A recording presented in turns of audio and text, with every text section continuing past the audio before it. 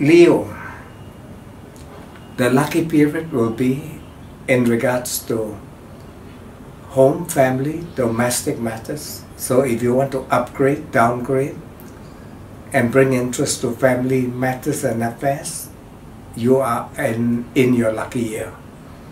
Also, there can be some good newcomers on the home scene and auspicious occasion on the home front. So this is a happier period for close ties and relatives and relationships. Good for improving home, buying, selling, renting, upgrading, downgrading are all most beneficial. On the downside, problem with children activities. They seem to get a little out of hand, wanting to experiment in their own ways, and you need to be more patient and tolerant.